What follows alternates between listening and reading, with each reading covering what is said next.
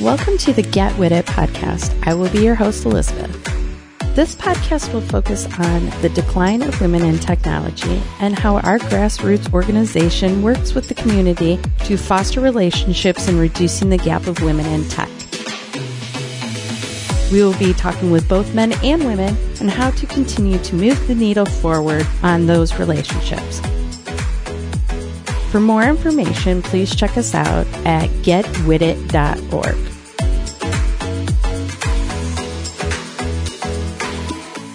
Hello, and welcome to another edition of Get With It podcast. We are in January now, 2019, and today my guest is Dr. Kevin Croxall. I'm sure I screwed that up. Did I say that right? Yeah, you said it right. All right. People in my family say it all different ways, so. Listen, it's one of my weaknesses. I can say what my weakness is, and names is one of them. I often like to wait till people see it spelled out and ask me how it's pronounced. Oh, there you go. It does have an X in there. That's why I was trying to. And then I tell them, Jones. They stare at me for a while, not sure if it's a joke or not. So, I have the great pleasure of working with Kevin at Expeed Software. Here's where we do the shout out for Rao. Expeed Software, go Rao. Expeed Software is the greatest place in town. Yep, this is where we do our Expeed shout out. So it can do anything for you. It can make your wildest dreams come true. From a data science analytics. I guess there is that qualifier. That agile practice. I don't know about that side of things, but the data science is pretty strong. So with that being said, Kevin is the data scientist director. What the hell is your title? I think my official title is Director of Data Science. Oh, so you just flipped what I said. Mm-hmm.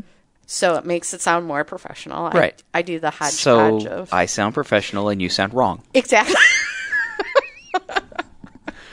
Correct. And I will accept it. So we're going to talk about data science in a minute. But if everybody was paying attention, I said, Doctor, Kevin is an astronaut. Not an astronaut. He's got, you don't have the suit at home? I don't have the suit at home. Damn it. I've only been on 2 NASA flights, and they didn't go to space. Where the hell did they go? They went up really high, almost to the edge of our atmosphere. Well, not atmosphere, but high up in the atmosphere, about 60,000 feet on the Sophia telescope, and flew in convoluted routes as we opened up the side of the plane and used the telescope inside of it to make observations, but not to space. Oh my God, that's so cool. Really? Yeah. So it's a giant 747 that NASA has retrofitted to fly, longer and higher. And there's Is there first class? Well, there's the first class section, but, there's no food served. There's no stewardesses, no booze. Yes. All, liquids have to be in a resealable container. We tested the microwave on my flight, and the burrito test was a failure. I was able to actually detect the burrito we were cooking in our observations, so not something you can do on flights. Wow. So you're in this airplane, and you go up 60,000 feet. Yeah. And you are taking pictures of what? So I was looking at nearby galaxies. Well, wait a minute. You just said you were testing burritos. But yeah. Okay, so you were double duty? Well, burrito testing and galaxy testing. There's 2 types of people in the airplane. Okay. There's pilots, and then there's astronomer people. And the astronomer people really want their data, and the pilots really wanted burritos. Okay, I see. So I was looking at nearby galaxies and the gas that is lit up in star formation. My research was on figuring out the composition of that gas. So I was taking observations of that. Then at the very end of the first flight, the microwave had just been installed on the plane. So we tested a frozen burrito, basically doing a duplicated observation of what we had just done to see if we could pick up the microwave in the observation. And it failed. Yeah, we saw the microwave. So no burrito. No burrito. Sad pilots. Oh my God. Oh my God. So when did you do this? Oh, let's see. Kevin's only 24, so this will be amazing. I'm not 24. That was a few years ago. I want to say that was 2015. Oh, you just so. That's what are you talking about? A couple years back. Yeah. So was that when you were teaching? Kevin was so that's when I was a doctor of professor or whatever. I was a researcher at OSU when I did that. Yeah. Okay. So what was your teaching thing? Oh, it was a research thing. Oh, it was a research? Yeah. I thought you taught a class though. Well, I taught various classes at different places. So I taught several classes at Indiana University for, introductory and, intro style classes. I taught a correspondence course for a while. And then at the University of Toledo and OSU, they were both research appointments that I was at, but I taught when people needed a substitute.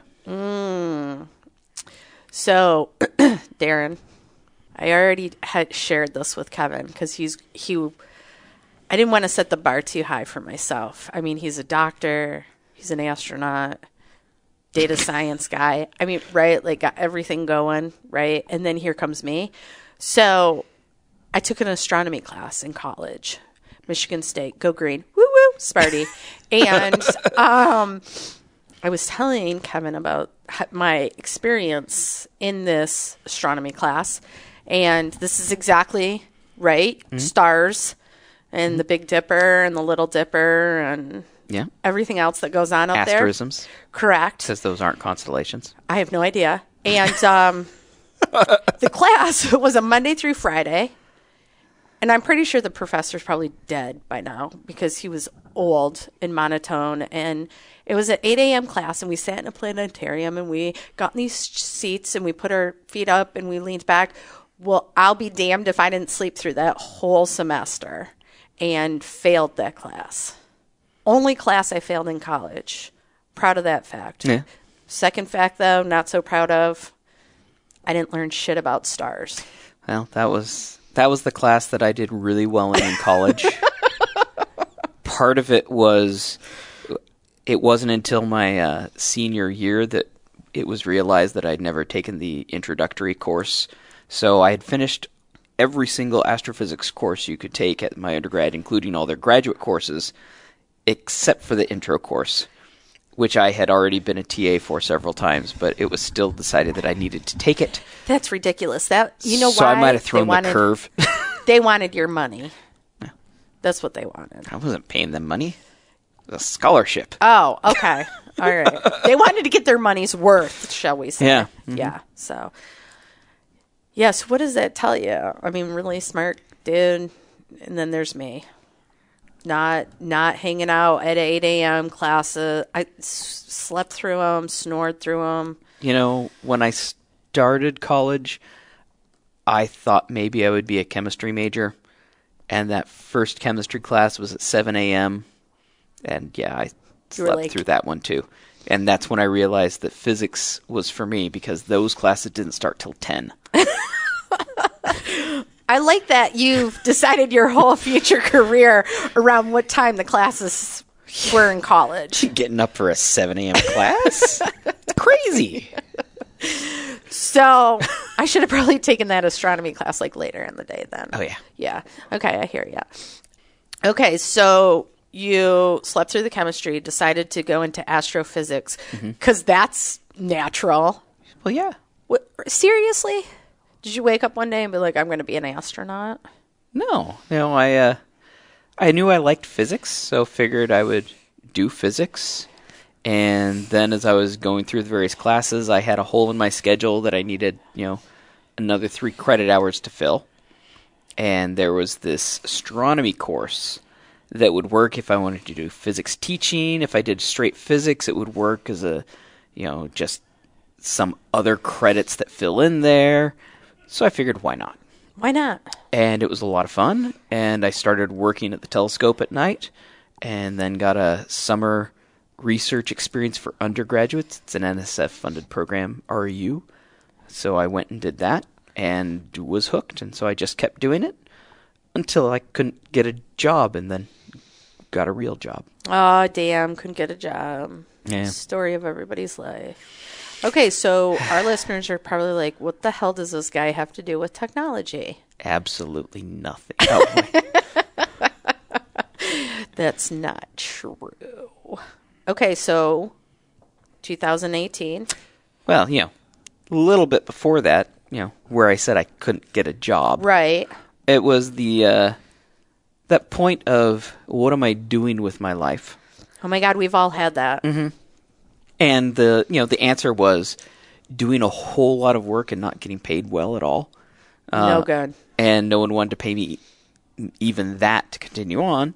So started looking at the options. And really, my degree's in astrophysics.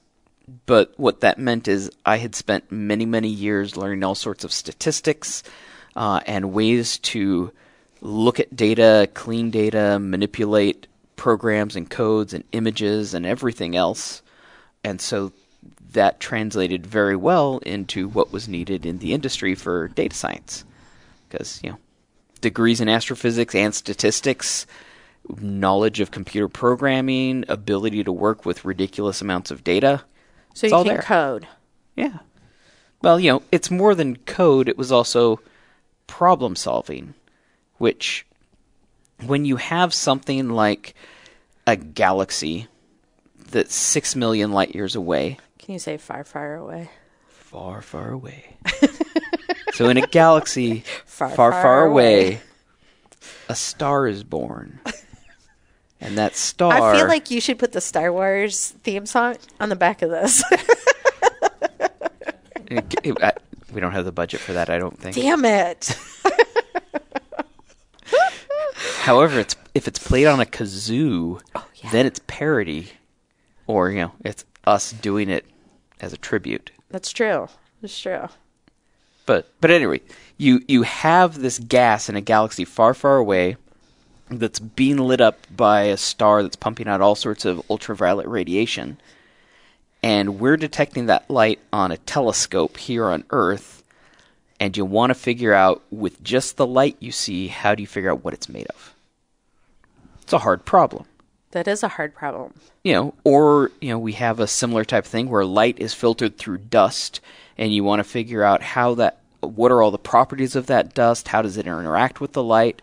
But again, it's, millions and billions of light years away. So how do you figure out all those problems? Well, that's what I did. So now you apply that to other problems, a supply chain. Well, it's a different type of data, it's a different type of problem, but it's just a different problem in a different context, and how do you solve it? So that's what you do with code. That's what I do. That's what you do with data scientists. Yeah. Okay, so hard question. You might not know the answer, but you're a doctor, so you probably do. How many women data scientists do you know? Define no. Well, you don't have to have a personal relationship with them. Because it's, We know one together. True. You and I have a mutual person we are acquainted with. Can we say that? Acquainted? Yeah, I think we're both acquainted with John. Oh, is that not who you're No, thinking that's of? not who I was thinking of. Yeah, no, Kelly. Correct. Yeah. And Kelly was on your team, worked with you. Mm-hmm. Correct? Correct. But is that normal? I don't know that I would You're say not going to offend anyone. It's not normal, but it's not abnormal. Okay. So for women to be a data scientist is something that foreseeable. Oh, it's completely foreseeable. Okay. So I also know, let's see, a couple other people out of OSU that decided not to go the route of academics from astrophysics, and both of them, actually no, 3 of them are now data scientists. Okay. So that's... We're talking women, though. No, that's women. Okay. That's all only right. the women. So if you include Kelly in that list, 4 women that I worked with at OSU that were doing research in astrophysics, all 4 are now data scientists. Were they all doctors? Is Kelly a doctor? Yeah, they're all doctors. They're all doctors? Yeah. Can I be like the doctor of Agile? If you get a doctorate in it. Why? Well, that's how you become a doctor. I mean, Darren is agreeing with you. I guess I have to go with Darren. I mean, you could go to some school and get a certificate that says they give you a doctorate in something. Okay, that might be me. You know, so maybe it's a non-accredited institution and the paper means nothing, just like when you buy a star. That's but, true. So Kelly is a doctor. She is a data scientist and like 3 other people at OSU. 3 other women. Mm-hmm. Okay, this is going to be a tough question. Are you ready? Okay. Because I'm trying to like put what you said about problem solving to the test here. Okay. So, women problem solve differently than men, correct? Sure. Okay. Let's just say yes. Okay. Let's just, for the fun of it, say yes. Okay. Yes. Okay. Women are better at problem solving than men. Kevin's staring at me. I'm not going to go with a yes on that, but I'm also not going with a no. Okay. I think everyone solves problems in an individual way, and some people are better at problem solving than other people. Okay. And I think some problems are more tuned to certain demographics of the population. God, you are so politically correct, and you're so professional. Am I right? Yeah, Darren's shaking his head totally. But, if you've never had exposure to something, you're not going to think of that in terms of your solution. So there are definitely certain things in problems men are going to overlook, and there's other things that women are going to overlook, and there's, splits along racial categories, but it doesn't go into the innate ability of any one of those groups to solve a problem. That sounds like we just approach them differently. Doctor answer. Doctor. I like that answer, though, because correct. I think women look at things differently than men. Just my opinion. Yeah. And I can have that opinion. Yeah, I think women... Well, and I think they do. I would agree with that opinion, that they look at things differently than men. Yeah. They're coming from a different context, a different social norm at some level. And so that brings a different perspective. Yeah, I agree. Totally. Do you agree? Yes, Darren shakes his head. He agrees. Darren speaks a lot is what I'm gathering. He's the silent partner of the podcast. Yep. See? So let's go back now that we have established that women make great data scientists. Mm-hmm. Well, and I should say that, I said 4 in the number, but that's of the data scientists that I know that came out of OSU in the 4 years that I was there. Well, that's a horrible percentage. Well, but you cut me off before we went further than that. Sorry. I know several more than just those 4 here in Columbus. Oh, okay. In the Columbus economy. I know of more that are connected to those people in other metropolises. There's a much higher density of data scientists in New York or LA or, Scandinavia, Fiji, I don't know, Botswana, somewhere. They're spread out. Yeah. They're all over the place, and so there are many more than those 4 female data scientists. Oh, well, yeah, I would assume there was. I was just saying, out of the people in that cohort, you easily found 4. That's pretty sad, though. 4? Wait, was Kelly in your class? Well, she was in that group that I was counting. She wasn't in my class, but we were researchers together. Okay. But, again, from that group, I know of 2 men that are data scientists. Oh. So. Okay. It's. We're not talking like a large group of people, though. No. Like, we're not. Okay. So, I will be honest with you, when I first met you, and we won't talk about it, but let's say the second time I met you. No.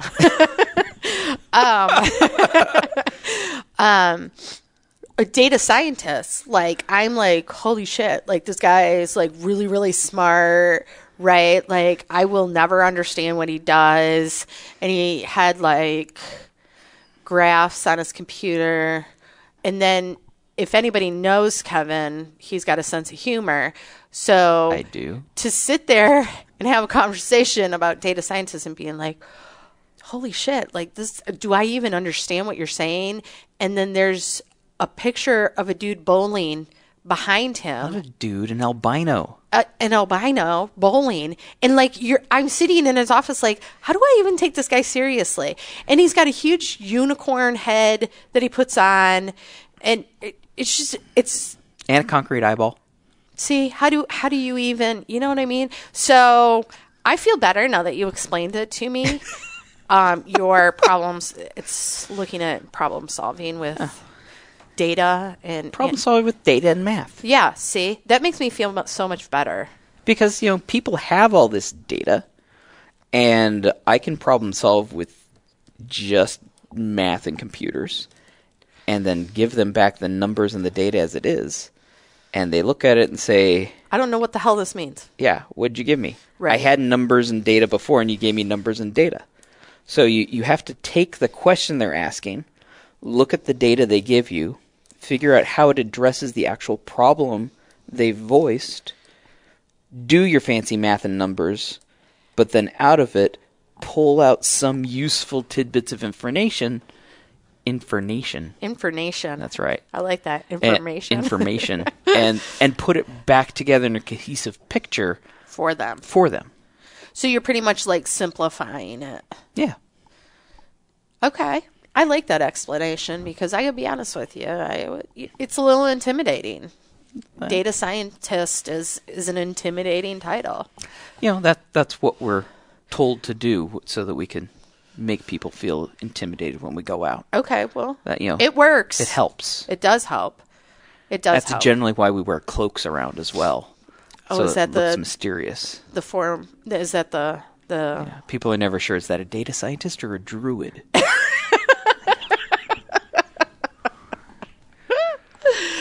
Oh, Kevin. So this is such a side note right now, but Kevin and I have something in common. I'm not a data scientist, but we love shoes. That is true. Love shoes.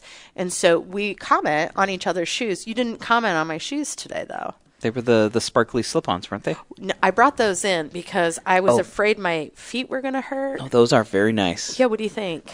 I have some boots on today. They are black boots with, what is that, a 5-inch heel? I don't know, but I'm afraid, I'm so shocked I haven't fallen on my ass yet. Yeah. And let's see, Kevin has on a pair of red, what are those? So it's a red burgundy patent leather vinyl high top. Do you see what's on the bottom here? You got like a little instruction pad going on here. This is all about the stars and being earthly and above. Oh, this is all you.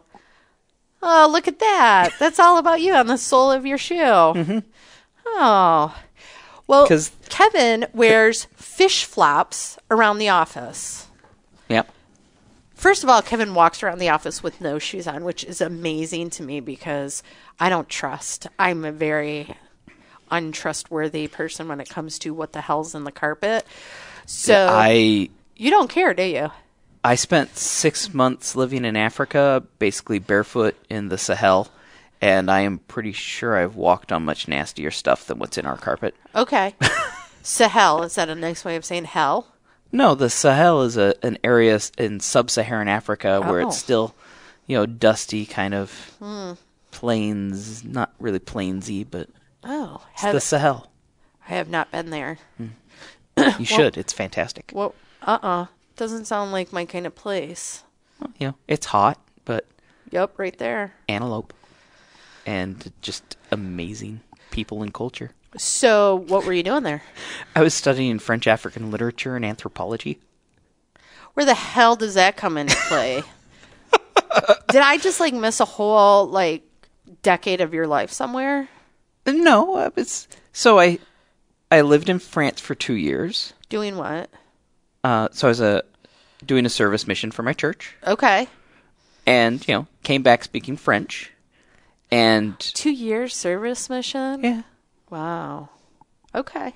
And then, I could qualify to get 14 credit hours of A in all sorts of French classes, but I had to be enrolled in a class to take the test. And that's a huge GPA patter right there, and it let me register for a whole bunch more classes. So I signed up for this course, was taking it, and then they announced a experimental, brand new study abroad program in Senegal, studying French African literature. And I figured, when else will I get a chance to live in Africa and study with artists and writers and novelists? But no, Kevin was not married at that time. No. So, he had no baggage. I went to Africa and put a pause on studying physics and studied French African literature and anthropology for a few months, and then came back and picked up on the physics. Do you have a degree in that? Let's see, I was one class short of my African studies minor. I was 2 classes short of my ballroom dance minor. Oh my God, Kevin. It's like you get so close and then you stop. Yeah. Ballroom dancing. Come on. So I just finished that pesky math minor and physics degree. Jeez. Lame-o. So, I'm not even sure how we got on the Africa talk. Oh, we were talking about how Kevin doesn't wear shoes around the office. And, see how quickly we digress on this? Mm-hmm. And, but he does wear fish flops. Darren, I think I'm going to get you some of these. So they're actual fish. Well, they're rubber. They're not, rubber. It's not an actual fish that I've gutted. Right. But it's it looks like a fish. Do we know what kind of fish? Looks kind of like a trout. Trout. Maybe. Yeah. And its mouth is open. And nobody can see me. I'm like doing the mouth is open and his toes stick out of the mouth. And then the tail like flips up. Behind the heel? Behind the heel. They're fantastic. And, I've never seen anything like them. They're very impressive. Why, thank you.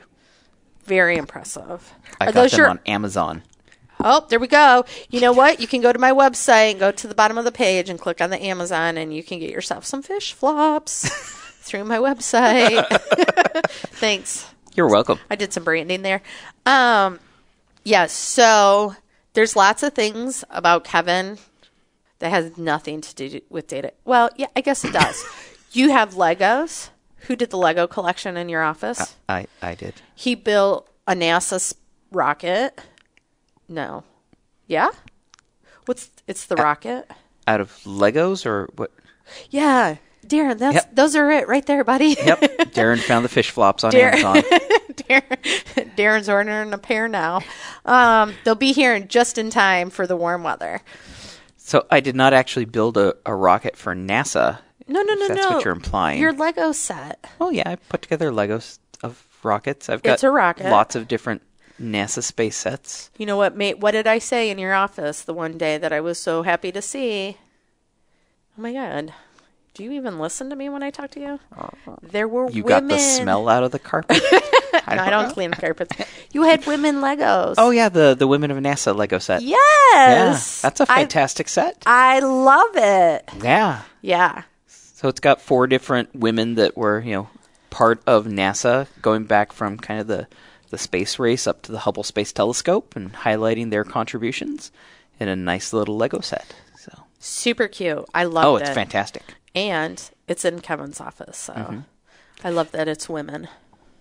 It's women. It's true. It is true. And you can get that on Amazon. So you could go go to the link on the website. Go to ElizabethTolia.com. I feel like you just brought me on as an advertisement. You know what? Whatever works, right? Just kidding. So not only is Kevin an interesting fellow about being an astronaut and a doctor, I'm just going to keep calling you an astronaut because I think it's pretty cool. We could actually take that unicorn head and we could make it into an astronaut hat for you. That's true. We could. And then you could just sit at your desk with that. Put like a big fishbowl around it. Yes. Yeah. We'd have to get rid of the cone, though, or the thing that sticks out. Or you find a little insert to put on the fishbowl. Oh, yeah, we could do that. Okay. I'll do some investigative work on Amazon. So, another interesting fact about Kevin. I'm excited to hear what this one is. Are you sure? I don't know. So, with joining Expeed, here's another shout out for Expeed. I've learned that in the office, I am the grilled cheese plain food eater. Right? I am very picky. It's just known, like, they go out for Indian. They don't even ask me to go anymore because they just know the answer's no. So, Kevin. Yes. Took me to the taco truck. Oh, yeah. Oh, yeah. And I'm weary about food trucks to begin with because of the whole sanitizing thing. And I just have sanitizing thing? Whatever. So like just very, very, like, superstitious about... They're back there with a taser, and when you start cleaning, they shock you and they could incapacitate you? Have no idea what's going on in those things. So... Right, because you've been sanitized. But, so what's the name of the taco truck? Give them a shout out. I forget the actual name of the taco like truck. But El Taco. It's in the D1 parking lot up off the 23. Yeah, the D1 parking lot, which is D1 is the building, and then they sit in the parking lot off of 23.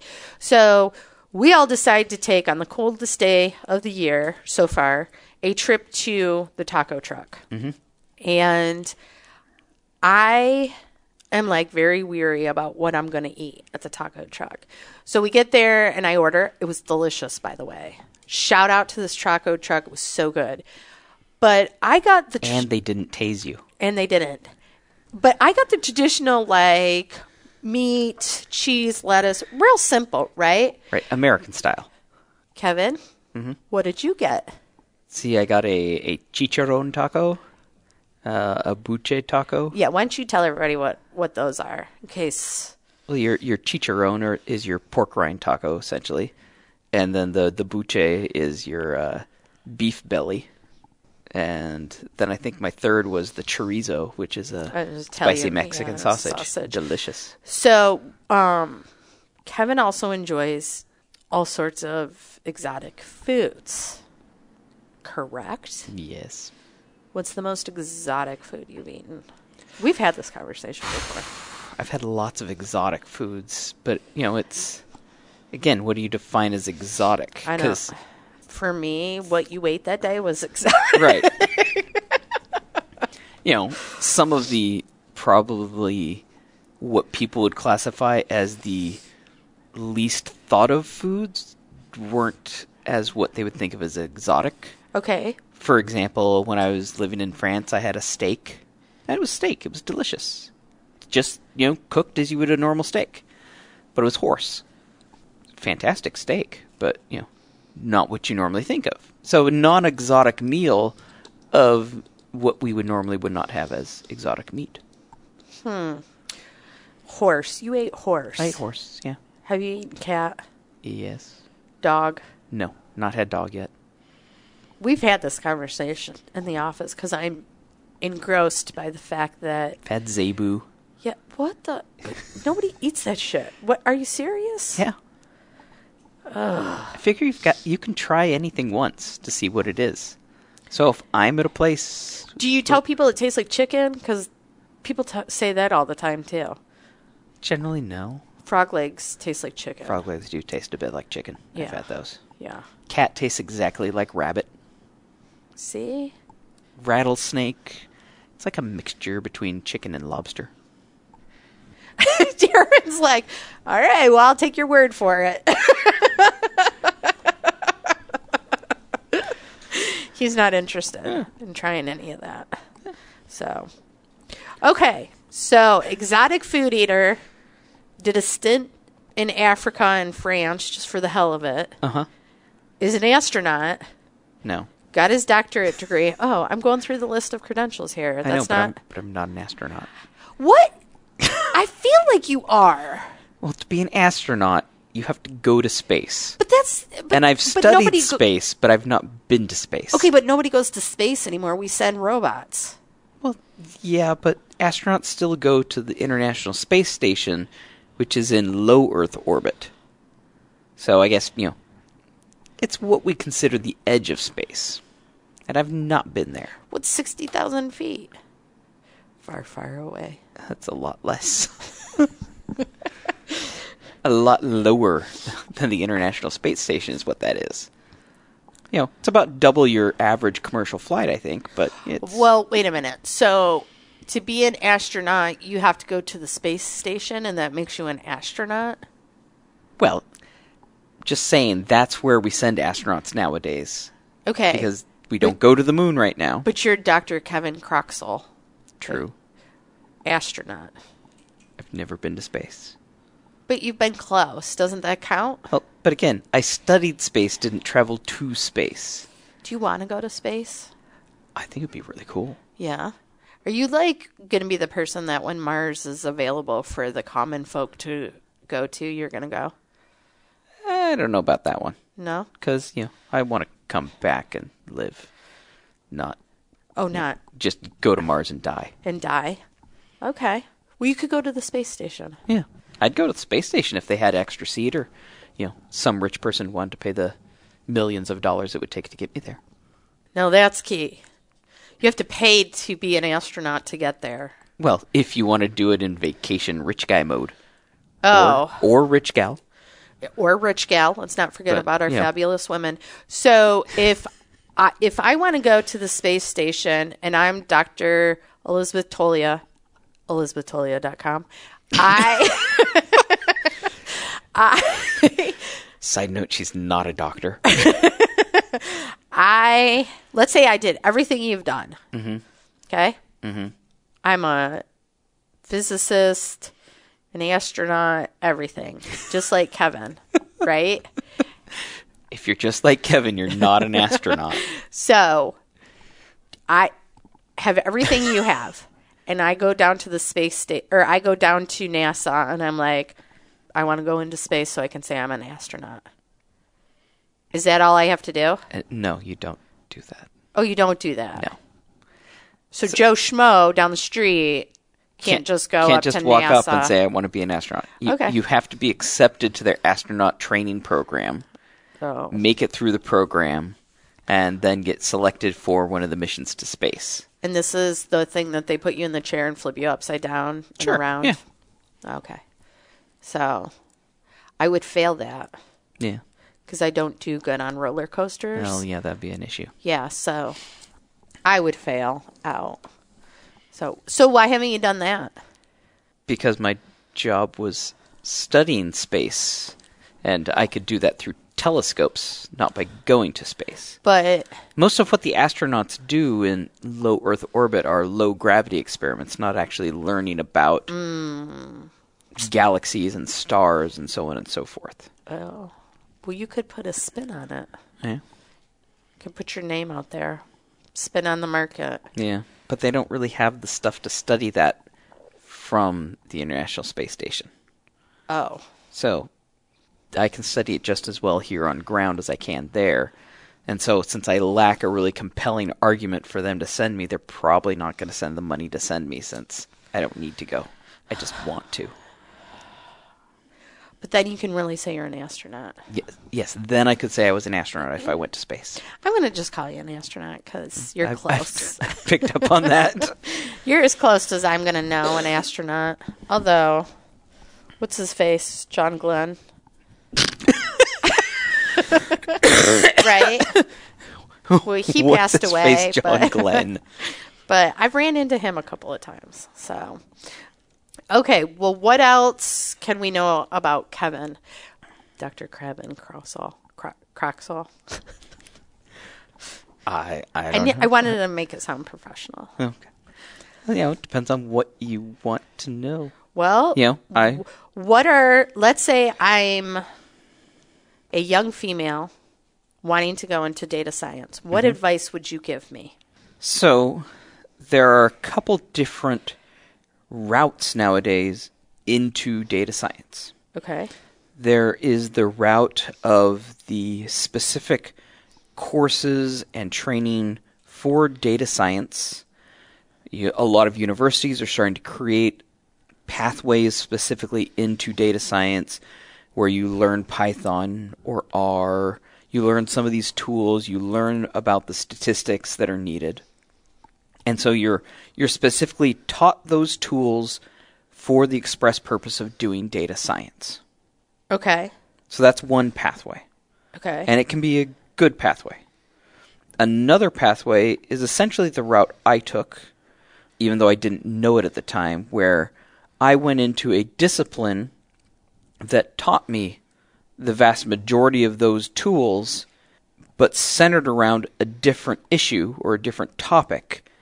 And now that I learned how to actually use those in a scientific manner and really understand how you do an experiment, how you approach data, how you interrogate it, I now just do that in a different subject.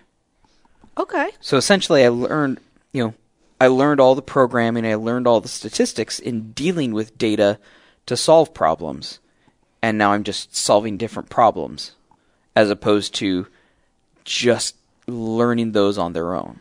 So I find it's a slightly different context in how you apply it. And, some of the programs are new, so it's hard to evaluate how they compare.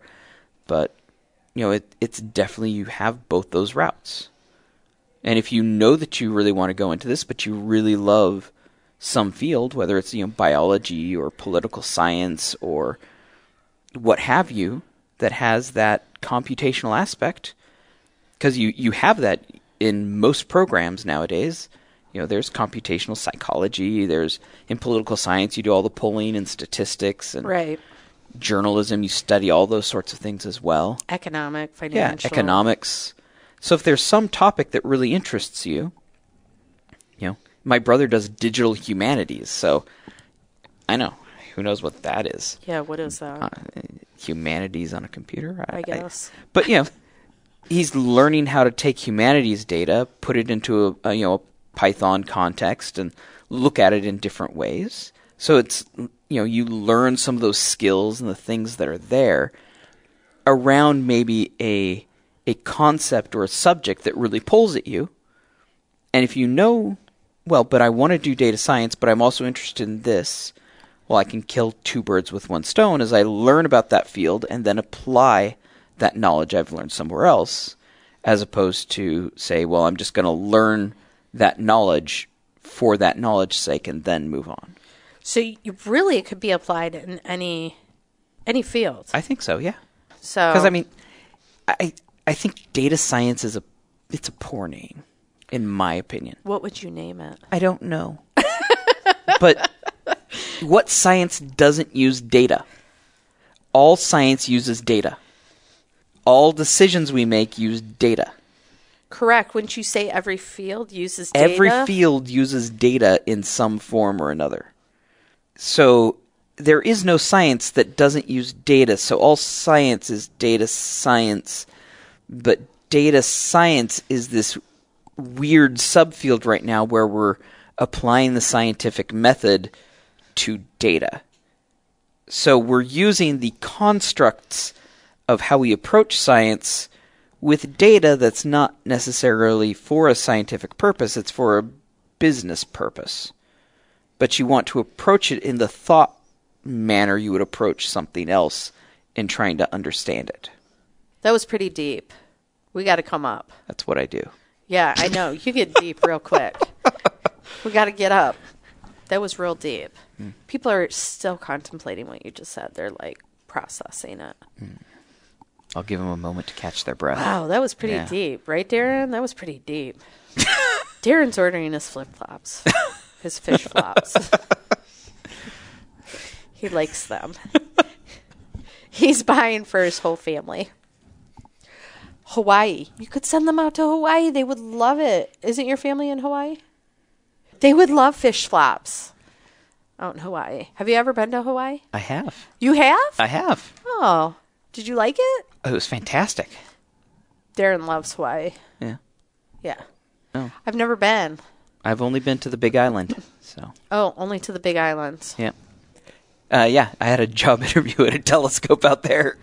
Nice job, Darren. That's where the telescopes are. The telescope. Yeah. What did you look at? Getting a job. You went out to Hawaii to get a job? Yeah, I had a job interview out there. So they flew me out to Hawaii. Shut up. They flew you out to Hawaii? And my wife, yeah. It was great. Was it like a mini vacation? Kind of. Okay, so what was it for? I know a job, but like what? Could we have a little bit more descriptive? Well, to be a support astronomer at the observatory out there. So you just look at the stars all day? Well, I would help other people look at stars or other things in space. Who are these other people? Astronomers. Other scientists that have applied to use the telescope time. So it's essentially you're a resident expert on the instrumentation, on how things work, to help them with their observations. Okay, so how many of these telescopes do we have here in the America? There's not a huge number of giant telescopes in the world. Is this a giant telescope in Hawaii? Yeah. So you've got the Keck in Hawaii. You've got a couple more in Hawaii from Subaru and Gemini. Then you've got Why Hawaii? Nothing against Hawaii, Darren. Nothing against Hawaii. I'm just curious. Is it because of the weather? So you look for a few things when you're selecting where to put a telescope. Okay. One, you want it to be dry with a relatively high number of clear nights. Okay. And Hawaii, really good at that. Lots of clear sky. Lots of clear sky. Got you. You want it to be as high in altitude as possible so that you're above as much of the atmosphere as possible. So on the Big Island of Hawaii, you have Mauna Kea, which is, an inactive volcano, gets you above a huge chunk of the atmosphere where most people have trouble breathing. So, thin enough air. There's less twinkling of stars, much more stable viewing. Okay. And 3, you need enough infrastructure that you can run it. So you've got to have electricity. You need, roads to get your liquid nitrogen up there to cool things. You got to be able to take giant instruments up. If something breaks, be able to have the facilities to support fixing it. And Hawaii has all that, eh? Yeah. So you've got all that in Hawaii. Arizona's another location that has a fair number of large telescopes. Oh, yeah, it's real dry and dry heat out there. Yeah. And Chile also has another. You ever been to site. Chile? Yep, I've been to Chile. Damn. You're like a world traveler. And then one of your other locations that has several large telescopes is the Canary Islands. Oh, that sounds like someplace I want to go.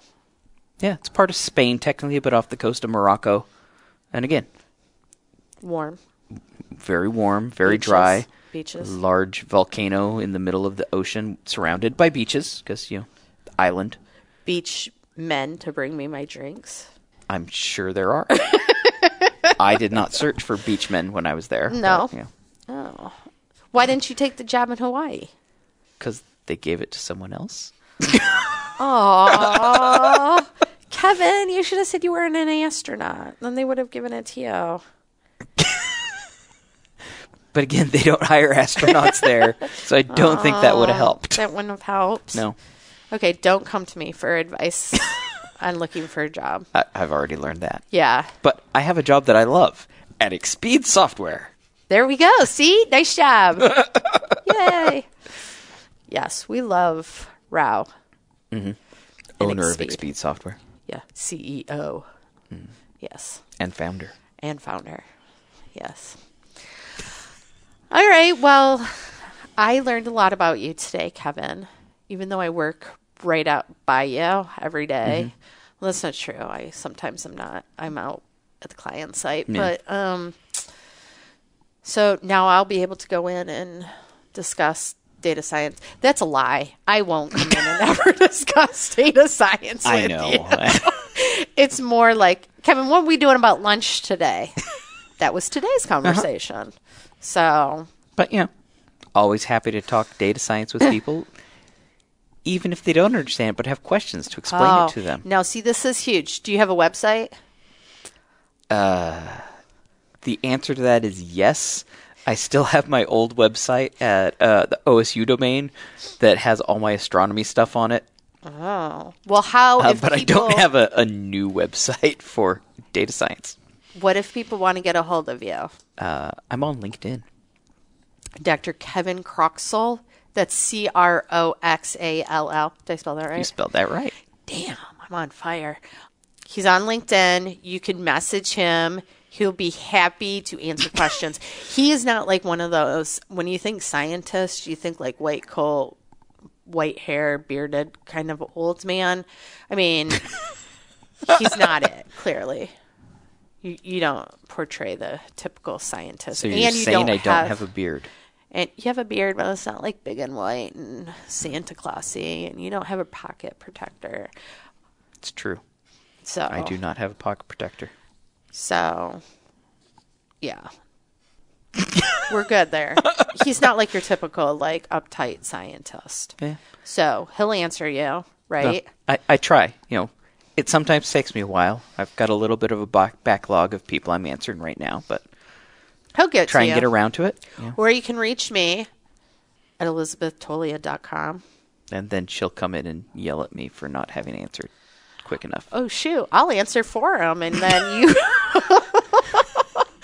and then you won't get the right answer.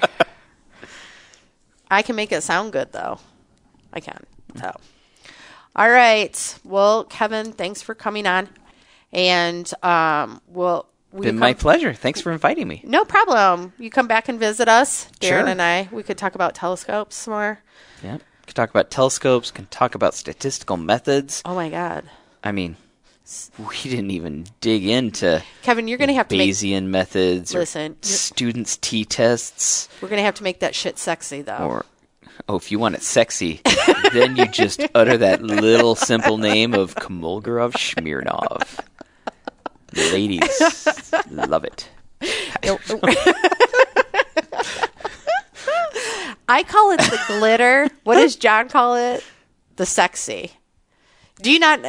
Before we know what you're talking about. Before we leave, in our office, I like to call things glitter. Like, we have a base model. Let's just get the base model, and we'll add the glitter as we're working on the base model. Okay. Correct? Yeah. Like the fancy buttons and whatnot, right? John calls it the sexy. Okay. So he was explaining to me that they were doing a demo today, and he was like, it needs sexy. And I was like, what the hell is sexy? He's like, glitter, but it's my word, sexy. So wanted it to be sexy. That seems a slightly sexist term. I know, right? Whereas, that's why John will never be on the podcast. Yeah. Keep him away. He doesn't listen, so he doesn't get to come on. Whereas glitter. Glitter's fun. It's fun. It's fun. Adds the sparkle. Sparkle. Just like Liberace. That's right. That's right. Like Elton John. Right? Mm-hmm. So, yes. So maybe instead of, the glitter, it could be add the 300 pounds of turkey feathers. Okay, well. Because he had, his pink turkey feather robe that Liberace would wear. Who? John? Or Elton John? Liberace. Oh, Liberace. I thought we were referring back to John. That's John Sarver, by the way. Oh, I will be impressed if he comes in with a 300-pound hot pink turkey feather robe. I will be impressed. We could always look for that on Amazon. Would we get to that through your website? You sure would. We could look for that for him for that outfit. Mm-hmm. He would support it well. Mm. So, okay. Well, thanks, Kevin, for coming on, and always a pleasure. And let's do lunch tomorrow. Sure. Okay. See. All right. Thank you. Thanks for tuning in, and don't forget to subscribe to our podcast and leave a review. We will see you next time, and feel free to drop us a line at getwithit.org.